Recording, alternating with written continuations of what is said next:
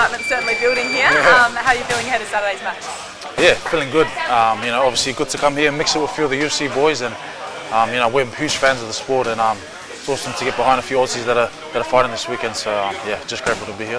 Plenty happening in Perth. Is it, you know, a privilege to be a part of it and to bring the codes together? Yeah, massive.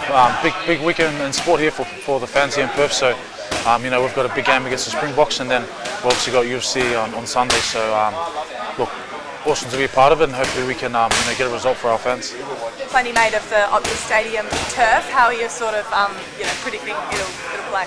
Oh, from what I remember back in 2019, it was awesome. So you know, I expect nothing less. How do you reflect on last week's result? Obviously very disappointing for you guys.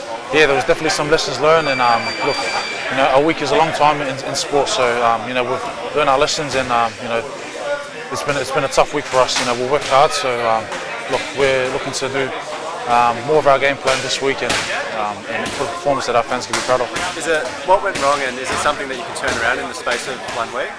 Yeah, like I said, a week's a long time in sport. You know, it's no easy feat coming against the world champs, and you know, we've just got to do our jobs better individually and as a collective. And I think Slip's touched on it nicely earlier in the week that you know, the responsibility is on us as players, as we've got the right framework and game plans to you know, to take it to these guys. So as players, we've got to be better, and you know, this week we'll work hard. South Africa, they made 10 changes. Some saying it's a bit disrespectful what they're doing. What do you think about that? Well, they still got 14 World Cup winners in their squad. You know, they're back-to-back World Cup champs, and you don't get that without depth. So, look, it's no disrespect at all.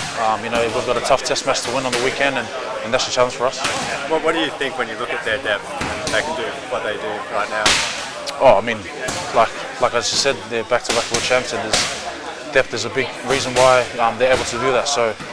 Look, it's going to be a tough match again this week. Like I said, 14 World Cup winners still in that squad. So, like I said, the challenge for us is to come this week prepared to go to work and to put in a much better performance than last week. How different do you think they'll be with all of those changes? Well, you know, their game plan hasn't sort of changed over the past, I guess, 8 years. The challenge is how do you stop that, and can you stop that? And that's, like I said, that's something that we're up for this week. And look, it's going to be tough, but for us, we just got to be better. Traditionally, the Perth crowd's always really got behind you guys. How much do you hope that can, I guess, help as you guys look to bounce back?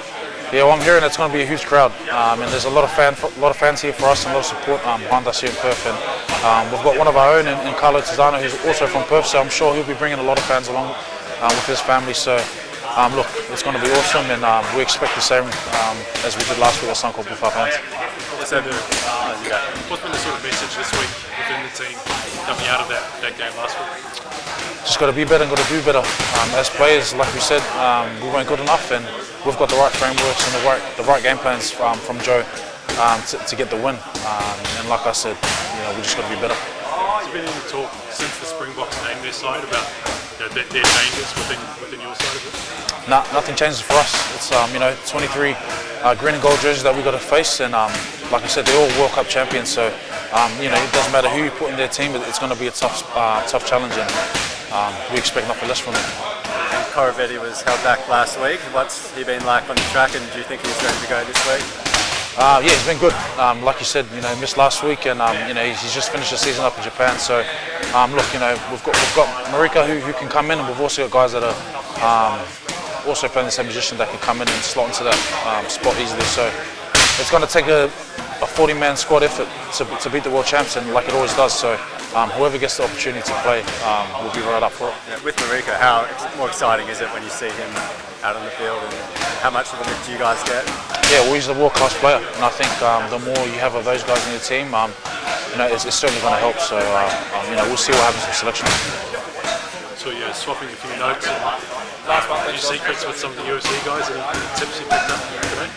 Yeah, I was asking Ty what he reckons for this weekend. He reckons just throw the overhand, come through with the uppercut, and just keep that jab ready. So yeah, I think that's something that I'll keep in the back pocket if I need it.